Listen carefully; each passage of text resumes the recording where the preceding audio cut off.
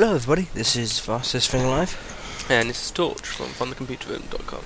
And we're here to talk to you about an event that took place, I think it was maybe a month ago. A little thing you may have heard it called a Summer of Sonic. Now some of you may be wondering,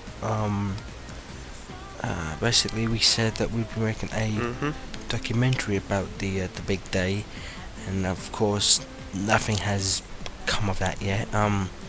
Reason for that is about 2 weeks before we went to the event, I had actually spent about $1,000 buying a pretty decent camera, and then tested it all fine. And then the morning of the day, I go to my house. My house. I got to test with it camera and everything. The damn thing wouldn't work. It would record but in playback. The playback would not essentially play back, as it were. Which yeah, well, this is what you get from leaving it to the last minute, don't you? I tested it when I tested my house, but yeah, that pissed me off. And then throughout the entire train ride there, I was just incredibly pissed off.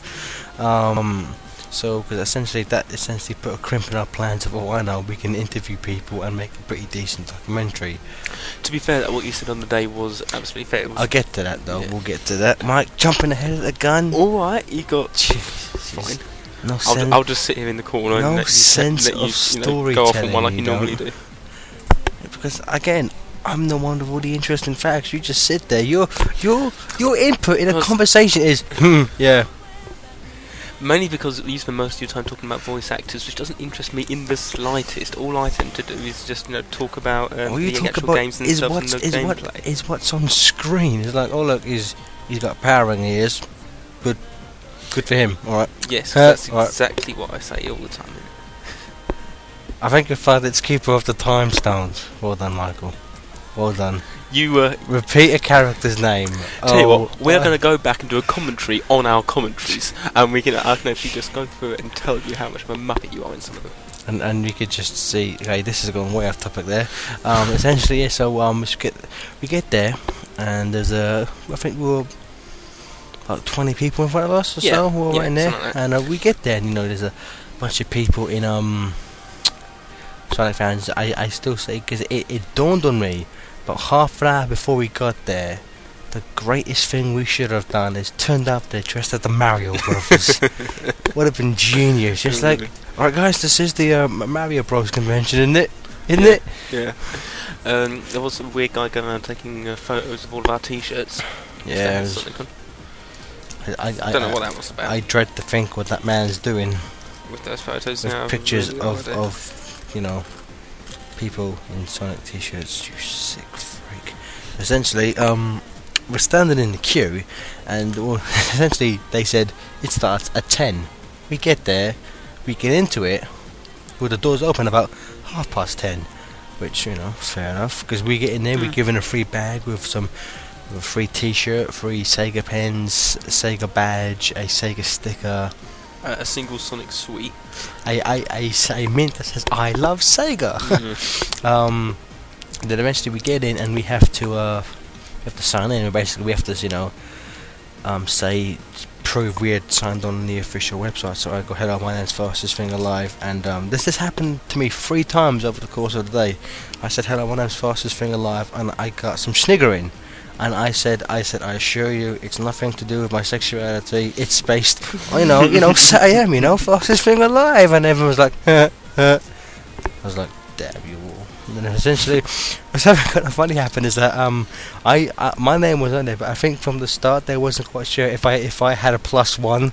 So I basically. So I was just standing there. I basically just walked in, and I left Torch to kind of just stand there going, yeah. I don't know what I'm doing here. But essentially we got in, and that's when we first dawned that the prospect of a documentary probably wouldn't have worked, because I'm allowed to speak now. Yeah, I'll give you this. I'm not your grandfather.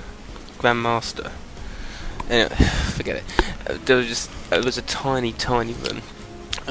Well, I wouldn't say it wasn't tiny, but it wasn't bad. But everyone expected it to be bigger. Yeah, everyone expected it to be bigger, and the amount of people that were in there, or people that were going in there, they had to stop letting everybody in to sort of ration people. So as one person came out, another person came in. Also, because of the size and the amount of people, it was quite hard to hear people. And essentially, if I would have taken a camera there, very, very possible, because I don't have a proper boom stick.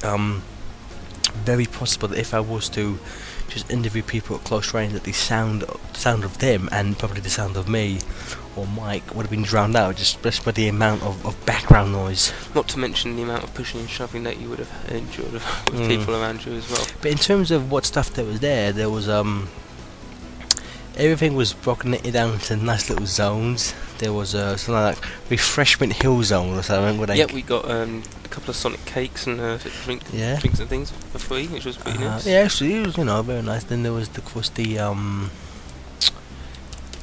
main stage. The main stage and the games booth where people were spending the day trying to beat the fastest goal on Sonic 2. I went there essentially. I knew I wasn't gonna beat it because I haven't played Sonic 2 in ages, and on like the Sonic Stadium, people were like, "Yeah, I've been training for weeks. I've been training for days. Yeah. You know, I've been missing school, and my wife wants to leave me because of all the time I'm spending on this." And I was just like, I ain't played the game in like a year, so I'm probably not gonna win. But I wanted to go there because I'd heard that they were handing out the Guinness World Records for free. Yep. So I was like, I played it. Can I have my book now? And they're like, nope. I was like, what? But I've been told I get a free book. They were like, nope. I was like, screw you. My score, I think, was an embarrassing 35 seconds for Emerald Hills on Act 1. Granted, I only had one goal because I only did one goal to get the book. Well, same, and mine was 50 something. So you got 50 something. Yeah. Damn, Mike, you suck. Oh, I know. Then there was the queue to play. The secret rings was attached to the ring, as well as there was something else, wasn't there? Yeah. No, not Chronicles. There was something else next to the Sonic 2. Oh yes, there was a I believe it was a Sonic 3D. Or? No, it was I think it was a Christ, it was Sonic 3. A lot of people were playing the time trial mode. Oh yeah. And then of course the big thing was the big queue to play Sonic Chronicles: The Dark Brotherhood. I think both of us. How many times did you play it? I only got on it once, pretty much the second I got in, because I could tell there would have been a massive queue for it after. Yeah, because I remember you queued up for that, but I was queuing up for the Sonic 2 stage because I wanted to get the book. Yeah. So I was like, I'll get the book, man. And then, as you find out later, we'll find out what happened with the books. But yeah. In one of our podcasts, we talked a little bit about Chronicles and what we thought about it. Yeah. I mean, it doesn't look too bad. I mean, from the amount of time we spent on it, we really can't make a judgment. But the game system seems very much like the Final Fantasy 3 system that they put on the DS as well, in terms of how they move characters about. You use the stylus to move Sonic around. Yeah, well, which is exactly like Phantom Hourglass. Stuff like obviously it's a RPG. RPG, obviously, with has stuff like team-based attacks, which is very similar to the turn-based. No, and also partner-based, where you team up with like two characters can combine to attack together, which is of course very similar to the Mario Brothers Partners in Time series. Another thing is, like, if you play games like Pokemon, you have the option to run away. Also, for first, the actual opponent actually has the option to run away as well.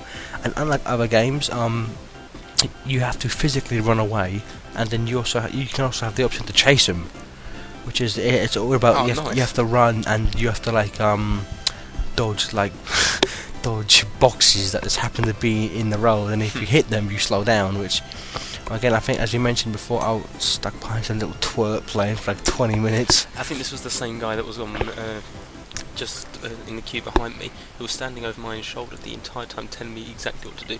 No, you don't want to attack him with that, I think he must have downloaded a demo or something for it. And so at the end of it I just thought, right, screw this, you gotta go. I was just standing because I just remember thinking that, like, first it was just me, then I was like, I don't mind waiting, kids having fun. But then it was only when there was like literally 10 people behind me, and like they were getting annoyed. I was like, kid, mate, how long you been on this? I didn't have a go at him. I just asked him how long he'd been on it, because I knew he'd been over 15 minutes. But then he was like, oh, I'm sorry. I left, and because of the big queue, I basically played one fight and then went away. Yeah. Just because I couldn't be bothered to stand there. Because I'm lazy like that. I mean, it does look to be a fairly good game. I mean, I'm definitely going to buy it as soon as it comes out. But hell yeah. There was the art contest. Yeah. Which I entered and didn't win. Who was it? The one who was only like a 5? How old was the kid? He was like 5 or 6, wasn't he? I think it was like 7. I said to Michael that he said he can't draw. So I said, dude, all you gotta do is draw it and then put Michael Jones, age 4, and you'd win. I know. The problem is that nobody else to get up onto stage to receive my prize, and me walking onto stage, I just get booed off straight away. It would have been hilarious. It would have been hilarious, actually. Yeah. Yeah, I still say my SATM picture should have won. There's one great picture though, with some guy. He'd drawn 3 different Sonics. It was Adventures. It was Adventures Robotnik, Sonic with the Adventures Robotnik, the SATM Sonic with the SATM Robotnik, and the Game Sonic and Game Robotnik. I was like, that's genius. I mean, I can barely draw Game Sonic, and this guy could perfectly draw the 3 different versions. You did have a lot of professional artists there as well that sort of drew for websites and things like that. Was that what's a dude called Dark Speed or something? Some Australian guy who kept on trying to get on the stage. He was like, every time someone mentioned his name, he ran down to the stage to try and get on it, and people were like, "No, mate, we don't want you on the stage. What are you doing?" Oh yeah. I just remember it. I think it was when Endless Possibilities came on. Him and Meek had some kind of looking at each other and singing at the same time. It's like the weirdest thing. Like, I'd never met the guy before in my life. I was like, oh, I see it, and he would go like, I see it. And now it's all within my reach. It was just weird. And then after that, we went into the bathroom and shared an experience that I'll never forget. Oh dear. Go on then. You know you want to say it. What? Oh yeah, I'll get to that. My meeting of 2 people in the toilet. Yeah, that's your claim to glory. My claim to fame, that is. What else happened? Then there was the trivia contest, which I still maintain I would have won that because I knew all the questions and I knew them before everyone on stage did. It was like, I would have won that, man. There was also a SA2 battle contest, which only 4 people were allowed to take part in. Apparently, it was weird. 4 people had already been handpicked. I think that was like the final. That was like, I think from what I'd heard from people there, the 4 people there were finalists from something. From somewhere at some point. Yeah. Oh well. What else? You wouldn't know one anyway, Mike. Oh, I want to go back to the trivia contest. Of course, the big thing in that was there was some little kid. It was like the cockiest little kid, but he was like the kid. This was the kid in Tails cosplay, wasn't it? Yeah, it's like the worst cosplay I've ever seen in my life. It was like he was just wearing like an orange T-shirt. That was it. And but it was like the cockiest little kid you'd ever seen in your life. But then it was between him and this girl called Helen. Well, I say girl, she's 24, for Christ's sakes. It's this girl called Helen, and essentially what happened is that it was a sudden death between those 2. Yep. She won it, and he was giving it to him, and she was like, "Oh, he can have it. I already have 2 at home." And everyone in the room just went like, "Oh," it was like a panto crowd or something. I know. It was like the nicest thing. Like if it was me, if it had been me, I would have been like, "Screw you, kid. I got one arm, but screw it, I got another one." That's going on eBay. Oh, eBay this bastard there. I was like, but yeah, it's like I didn't. I think you and me started. There's another point where you and me were just standing there, like, well, it was before, because essentially when you get there, you have all the things you've just described, but you literally had that for about 3 hours before they did any events. Yeah. So at about the hour and a half mark, you and me were just standing there like, well, now what? So we trip again for like Chronicles? Nah, I'm alright. Do you want to draw some more? Nah, I'm alright. I can't draw. Should we stand here? Alright. All I did for half of the thing was just walk over to the small area which had all the websites posted up, and all I did was just write down all of them. So as soon as we get the site up and running, we'll have a few more affiliates to put on. Yeah. And then, we were standing there, and Helen just like literally turned to us and said, "Alright." I was like, yeah. So we started speaking to her, and I think, what was her friend called again? I forget. Oh, she's gonna kill me now. I can't remember. Something the Echidna. What was it? Oh. Hannah. Hannah. That's the one. Hannah, yeah. Yeah. That's a long pause.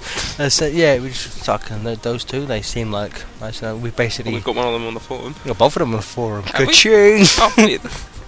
Yeah, essentially. Well, basically, whenever we met someone we started speaking to, we would just like join the forum, join the forum, just join our forum. Push them onto the side. That's all we went there for, just to get more members, really. Yeah, we should have planned a bit and like gone there with like cards and crap, but no, we didn't. So yeah, then essentially, then what happened was the first big guest star to arrive was Nigel Kitchen, and it was just like, because like Sonic the comic was literally is the only comic I've actually subscribed to and read like religiously when I was a kid growing up. I used to always get it. It was then when he came in, luckily I was by the table they had set up for him, so when he came over, before he officially started saying stuff, I was able to chat to him for like 5 minutes. I started speaking to him, like I told him like because when I was a kid my brother collected a few of them. He got like the first 50 issues, and then he stopped, and then I stopped. But then the first issue that I got was the first part of a genius free issue arc called Running Wild, where Sonic is infused with chaos energy and turns to a Super Sonic. Of course, for those of you who know, the Sonic the comic Super Sonic is actually just a evil mind. He's like a mindless killing machine. He just literally his only purpose is to kill. It's like the Dr. Jekyll and Mr. Hyde type thing. Kind of, yeah, because at that point they were still in the same body, which we'll probably get onto that on a later day. But yeah, and he goes after Amy Rose, and I started speaking to him about it. It's like he actually said Running Wild was one of his most favourite story arcs he ever wrote. So now, thinking about it, it goes kind of goes along the same lines as Unleashed, doesn't it? Kind of, yeah. The werehog. Well, maybe because we don't know if as the werehog if he is actually a unstoppable machine. For all we know, he's still Sonic. He just looks like him. Cause have you seen any of the in-game footage of the werehog? I think I've seen that a little bit. Yeah. They still use like normal Sonic voice clips. Really? Like this big monster like destroying crap. He's like, yeah, okay. Oh dear. It's like I hope to God that is just like a demo. I hope to God they fixed that. I think it's because like you just imagine like, 'cause I think it's confirmed the werehog Sonic meets Amy at some point, just like the werehog. Yo, Amy, long time no see. Oh dear. Yeah, but it was great chatting to Nigel Kitchen, just talking about like all the different. You want to draw something for you in the end? I got to ask him a question because I said to him, a character called Johnny Lightfoot is literally the only character in the Sonic the Comic universe to die. And for those of you, when we open the site, we're going to put all the STC archives on the site, and in the very last issue, they have a it opens with like a 3-page interview with the guy. We talked about his experience with the comic book, and it talks about there's a quote where he says, "Yeah, Johnny died. It was nothing against Johnny, you understand. I just felt one character needed to not survive." Yeah. But that entirely contradicts with a quote that I had heard on like a forum years ago, where literally it was quoted as Nigel Kitchen saying, "Johnny is boring, therefore Johnny must die." And I was able to ask him that, and he was essentially just went, "Yeah, that's true. Actually, he was a boring character." I also asked him about because I think like 1999 there was a Sonic special where in the Johnny Lightfoot character profile there's a bit where he says something like he secretly fancies Amy, and I was able to ask him that because it was hinted at, but like nothing was established from it, and he just basically said there wasn't enough time because. I won't go into it now, but he got quit and fired about 5 times over the course of the run. He would get quit, leave, come back for a bit, get fired or quit again. And yeah, in Natural Kitchen, like I must have bugged him like 6 times. I got him to sign 2 of my comics. I went back to get him to sign my shirt. I went back again to get him to. Because at some point he was because for those of you who don't know, he was a major writer, but he also he did art on some of the stories. So he actually was drawing people stuff. He drew me a Sonic head, and it looks just like Richard Elson, the main artist. Didn't you say he was doing it sort of in his style? because they're both working on the comic at the same time together. Oh so yeah, they both were working, and in fact he actually told me, because he said the first thing he ever did was the front cover, and he said he was trying to emulate Elson's world. Yeah. The best thing was though, it's like some people were asking for Sonic because he knew how to draw it, and got back to Helen for a second. I remember Helen asked him to draw Knuckles, and he was like, "Oh Christ, how do I do that?" And so I actually got out and issued a comic card on me and showed him. So we started sketching Knuckles, right? And normally, like me, like everyone who asked to draw him Sonic, he just drew a head. He actually went out and drew like a full, proper, full Knuckles body and everything. I was like, Christ, I should have asked him to draw me Knuckles. Essentially, he spends literally 10 minutes drawing this thing, right? Yeah. And by the end, he's done. Helen's pissed off.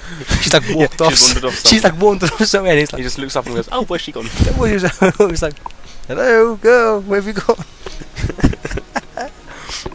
Education, and then the first guest to enter was, of course, the first three musical guests, rather, to enter was, of course, Bentley Jones, right? He's more commonly known the Brotherton, and some people may know this. Essentially, I had gone into the toilet to use the facilities.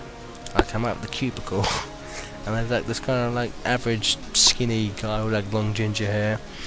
And the only reason I know is because I'd seen his picture on the Sonic Stadium website. So I kind of stare at him for a second, and he's looking at me. It's like one of the things where like he can tell that I know something. It's like Lee Brotherton, and he kind of looked at me. He was like, "Yeah." I went, "Holy crap!" And his face was like, "Oh God, get me out of here! Get me out of here!" And he was like, "Whoa!" And he was like, "Oh," and then there's literally like an awkward silence of 10 seconds, and then I'm like, "I'm sorry, I'll let you use the toilet." It's like, "Thank you, that's what I came in for." Later, I think I said this probably later on in the show when I was going to get an autograph. Like some people were like introducing themselves, saying like, like, "Lee, I love your work. Dreams of an Absolution, like best song I've ever heard in my life. I love your remix of the Gun theme." How did I introduce myself? Alright, Lee, I'm the guy who scared you in the toilet. He's like, "Oh yeah, security." Then the big thing was, of course, the big musical act of the main thing, of course, was Bentley Jones came on and did a little version of Dreams of an Absolution. And then Richard, I can never pronounce his name. Richard Jacques? Jean, is that it? No. It's got a K in it. We'll just say Richard Jacques. If we're wrong, sue us. Of course, Richard. Or not. Yeah, please don't. You said his name wrong, I'm going to sue you. We've got no money. Essentially, he was a Sonic composer who was first introduced for the Saturn version of Sonic 3D Flicky's Island, and was later brought back to do work on Sonic R. The music and all the songs, and his latest thing, he was brought in to work on Sega Superstar Tennis. But actually he goes on, and I think it's just because I was raised on the Mega Drive version, and I'm just a Johnson New enthusiast, that I much prefer the Mega Drive score for 3D Blast than the Saturn version. How about you, Mike? Bearing in mind that I haven't really played these games in ages, I'm a Mega Drive hardcore fan, man. But he did stuff like he did Rusty Ruin, he did Diamond Dust Zone, but like I feel like to me, I was a bit disappointed because one of the ones that I really love, and a no-brainer, would have been to do his version of Green Grove, because essentially, he's just performing with essentially a keyboard and some pre-recorded backing tracks. Yeah. Which to me made no sense, because Green Grove Zone is literally all piano. Oh, we forgot. He opened with a Sonic the Hedgehog 1 medley. Yeah. Green Hill Zone, Marble Zone, Spring Light, Starlight Zone. It sort of went through the entire game. Really, it was essentially he essentially played the credit theme from Sonic 1 when they actually used bits from every level, which is like genius, man, genius. Unlike the others, we never really got a chance to speak to. He didn't start signing stuff to the very end. Yeah. was. We were waiting around for ages just to get For him, yeah. shirts and things signed. But I do remember when I went out to him, I did get to get the chance to actually tell him that, because even though I say that I prefer the Mega Drive version, one track from the Saturn just hands down kicks the Mega Drive version's arse, and that is of course Volcano Valley. It's just one of the most epic tracks ever. I said, you know, I didn't want to like, lie to the guy. I said, I love your work, but I said, you know, Volcano Valley is genius. he was like, he thought for a second, he was like, that's Sonic 3D, thank you. And then I shook the guy's hand and was on my way. But I'm not sure. What would you say, Mike, was the highlight of the day for you? Probably even my photo taken with that Robotnik. Oh, the cosplay. Yeah, there was some girl who just took the idea of cosplay to a whole friggin' new level. It was fantastic. She turned up in a complete proper Robotnik cosplay suit.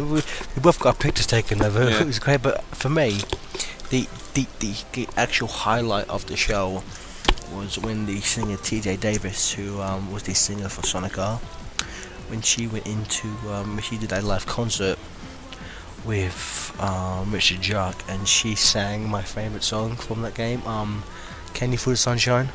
I'm not even joking. Like, her performance of Can You Feel the Sunshine was just so breathtakingly beautiful. That's one of the things that I'm actually going to take with me to my grave. Was her performance. I'm not even joking. I was just literally standing there like gawping. It's like, Jesus Christ, that is just beautiful singing. Just like literally blew me away how good her voice was live. It made me think while we were there, because everybody was obviously a Sonic fan and obviously knew all the music there. It must be weird for these people that are just coming in and getting on stage, and then they're a massive celebrity when they're in the room. Yeah. Because like, I really don't wish to knock any of these performers, because they're obviously genius. But like, I'm assuming, you know, if they were to go to like a music festival, you know, they'd probably have, you know, I think people might not know who they are. Once they start playing, they'd obviously get some respect. But it's like going into there. Yeah, it's like you know. I'd imagine they're not used to it at all. It's like just because they're brought into these guys. You know, like TJ Davis, right? I don't think I'm offending him by saying probably not a well-known singer. Walks in here, right? Britney Spears comes in. Get lost, Britney, you bitch. We got TJ Davis. We don't need you. It's like, gee, but seriously, who? Can You Feel the Sunshine? And of course, the biggest surprise came when at the end, Lee Brotherton returned to the stage once again and informed us that during the production of the Sonic 06 music tracks, he was I think he was a non-credit producer on His World, and he actually went into a little rendition called the His World Blue World Prelude, which is the official theme of Summer of Sonic 2008, which was like, no one expected it, no one knew he was going to come out, and he just got out there and started singing. It was like, oh, brilliant. It was great, and then he put it on the Summer of Sonic website for a free download, which was just, you know, for my money, because it's a very different version of His World. It's very slow. It's like there's like no guitars. It's like a very slow version. It's more of a gentle one. Trying to do the very hard rock version. It's a very nice contrast to basically every other version, with the exception of like when you hear it in Wishing Upon the Chaos Emeralds and the Space Time Rift. Essentially, when those are like slow violin versions, this is a very slow song version, which I think it's a nice contrast to like the over the top rap section of like the Zebrahead version. But I think it works. I think it works great. Yeah. Didn't he say he's going to put that on his new album? I think so. Yeah, I think his Bentley Jones album. Yeah, which actually, for some of you who may not know Bentley Jones's work, he started in Shadow the Hedgehog, doing stuff like the Heavy Dog remix of the gun track, essentially, of course, in SA2 when you fight the gun roll, which you get that sorry, I got a bit carried away there. Essentially, he did a remix of that called Heavy Dog for Shadow the Hedgehog. Essentially, that track. The difference is the gun version in SA2 uses a pre-programmed drumming track. Like it's not a real drumming. It's like it sounds like his version is essentially he's using a live drum kit, which it makes it sound better. It just does. He's responsible for the Eggman remix in that game, which is. Isn't it only in like one cutscene? That Eggman remix. So yeah, it's only in that cutscene, but it was fleshed out into a full-length track for the soundtrack Lost and Found. But it's it's the bit where Eggman he finds it in the one of the cyber zones. When Shadow meets him in the cyber? No. It's played in a cutscene where basically you see Eggman at a computer looking at Black Doom destroying crap. Like, those idiots, they destroy everything. How am I supposed to create the Eggman Empire when there's nothing left? Something along those lines. So yeah, then he started singing. He seemed like a really nice guy, actually. Because again, I think I bothered him about 4 times to get different stuff signed and stuff. But also there was this really nice bit I remember when I was in line, right, and some like girl came up to him and was like, "Hi, my friend wants to meet you, but she's really shy." And he was like, "Oh," so like he went over to this girl and like gave her a hug and stuff. It was like really nice. I was like, "Oh, bless," but I was like, wait a minute, I was next bitch, you cut in line." But yeah, then of course there was and we should say that when we first got in there, we were all given raffle tickets.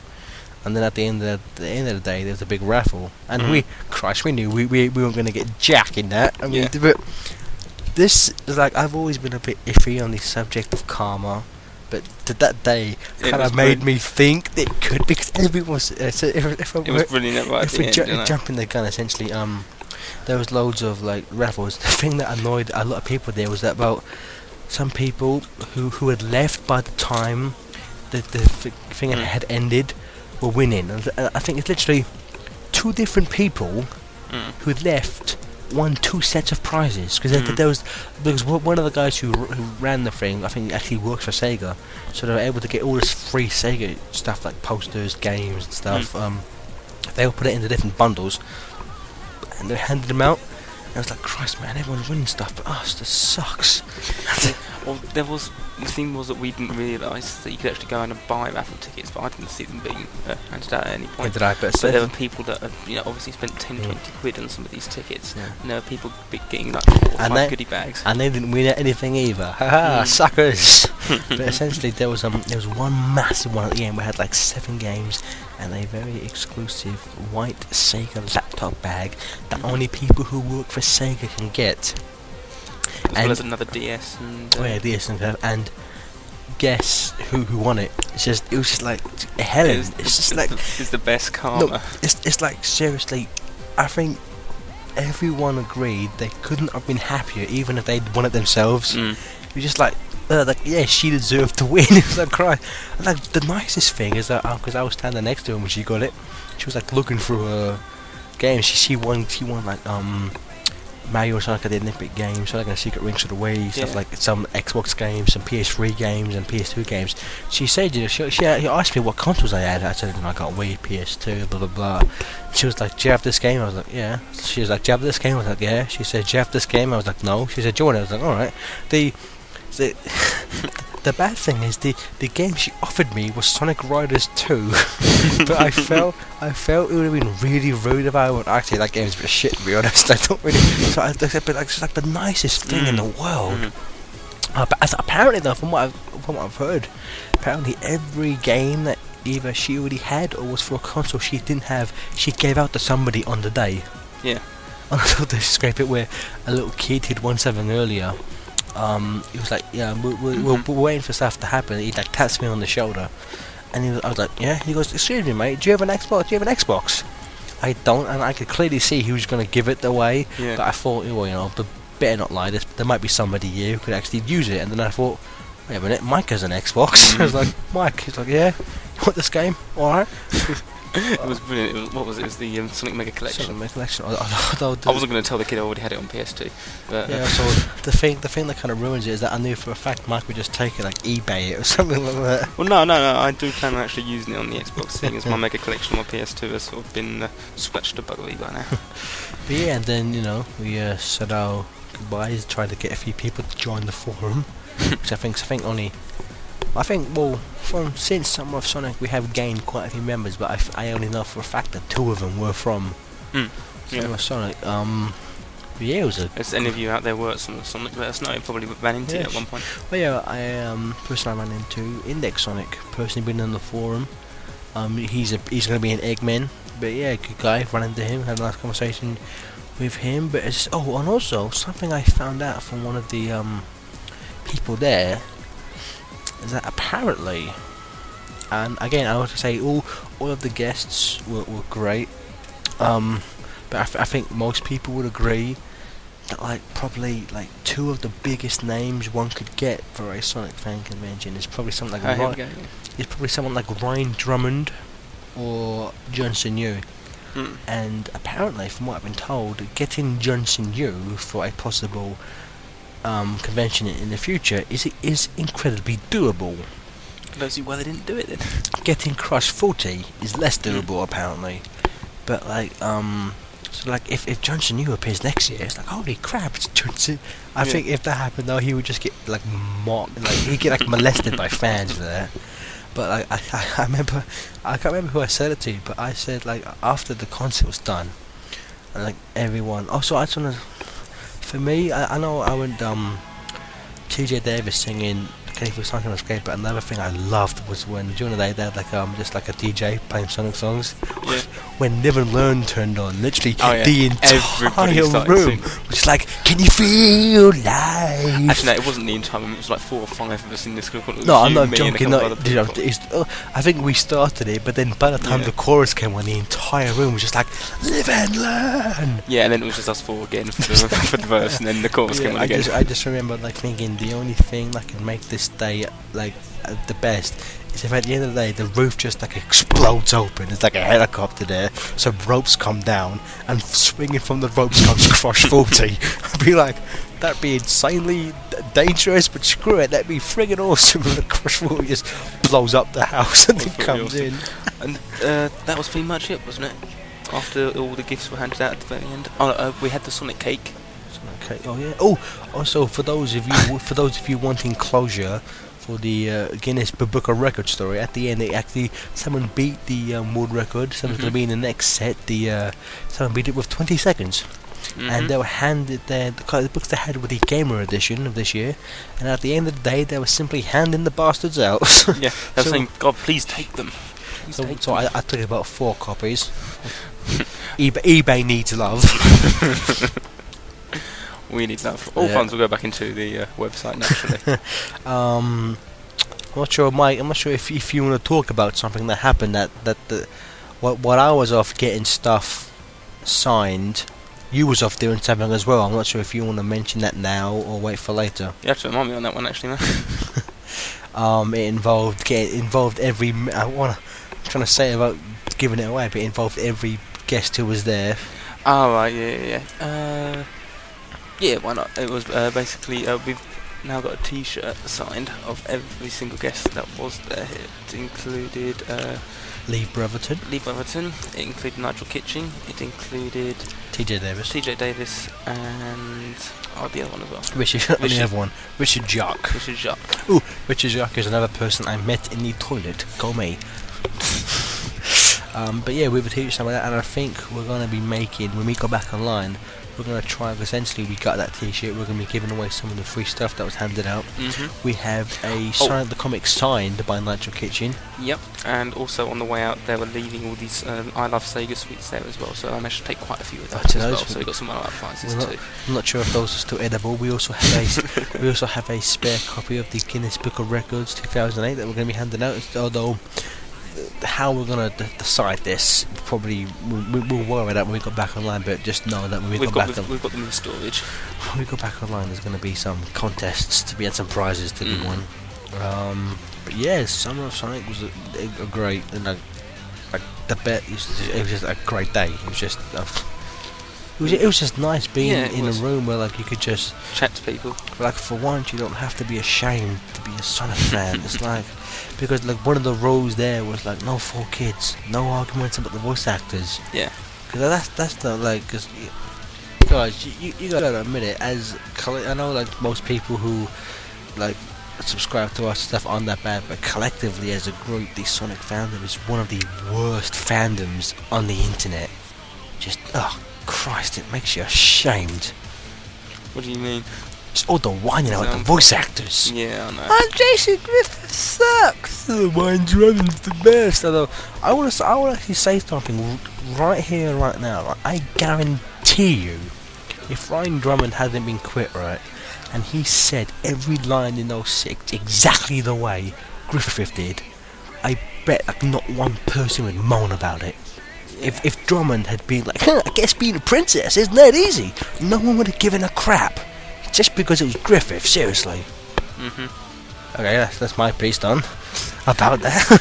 I reckon it just goes back to what people are used to, because it's what they epitomise as being Sonic, because it's the voice actor that they're used to, and then when it changes, it's just too different for people to like it. That's my theory, anyway. But yeah, damn, this video is long. So it's but yeah, Summer Sonic Great Day. We hope they will make a there'll be another one next year. If there is, you can be sure we'll be there. We'll even try to arrange proper promotion there. Hopefully we'll have a website open by then, but maybe even get ourselves on their website board. Right. Yay! Yay! Enough of that. Okay, so we hope you've enjoyed listening to this 40 odd minutes of us rambling about the first Sonic. I hope you haven't forgotten that quickly. the first ever real Sonic fan convention. There was one before though, wasn't there? I think they arranged one like 2 years before, but I think only like 15 people turned up. And maybe if I'm wrong about that, forgive me. This is just from what I remember. But I think this one was the first like properly organised mega event. And small crib was about too many people in the hall and like short space. Can't hinder what a great day. Could have had more events, but it was still brilliant. You got a lot of time to talk to people. T.J. Davis singing "Can You Feel the Sunshine?" That's all I needed, mate. Right, all I needed. Okay, and that rounds it off. This is Torch signing off. This is Fastest Thing Alive signing off, and I guess there's nothing left to say, but Deek.